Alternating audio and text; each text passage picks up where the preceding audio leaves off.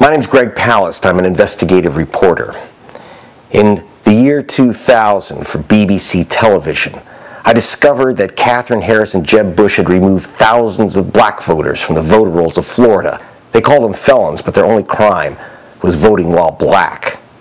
In 2004, I discovered that the election was fixed by Karl Rove's crew by using a gimmick called voter caging.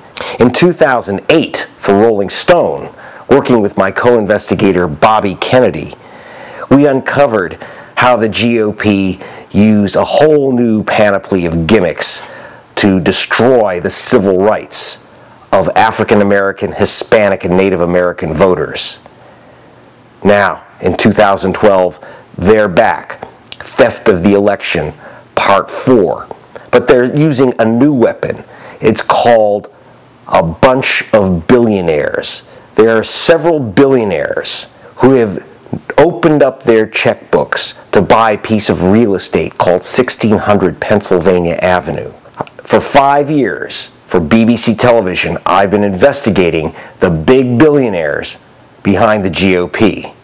No one else has been digging into the source of where these millions are coming from. But the investigation isn't over, nor is the reporting.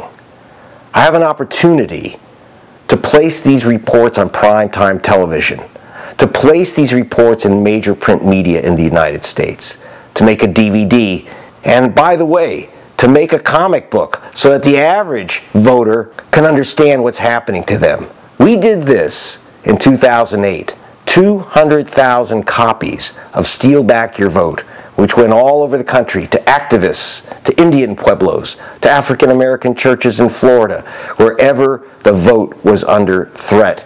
It had a big impact. We need to do it again in 2012. This isn't about partisan politics. This isn't about who you should vote for. This is about your right to have your vote counted, to have every American's vote counted. Now, I need your help. I'm coming to you because the big networks will now take my stories. I can get my investigations on the air and in print, but no one is going to put up the money to do the hardcore detective work and investigating that's the basis of our findings. If I have to crack open the files of the Secretary of State of Florida again, if I have to go to Colorado, to Utah, to Mexico, if I have to dig out the victims of the caging lists, I'm going to need to get on an airplane. Can't flap my arms. I have to bring my cameramen. I'm going to have to bring my top investigators and put them on the case. That's going to require funds. Unless we have citizen funding, I can't do the investigation that protects your citizenship. That's why I'm coming to you.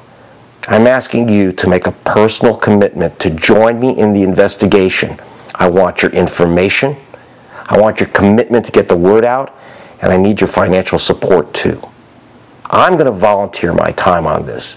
Can you volunteer some of your assets? Can you volunteer some of your efforts? That's what I'd like to hear from you.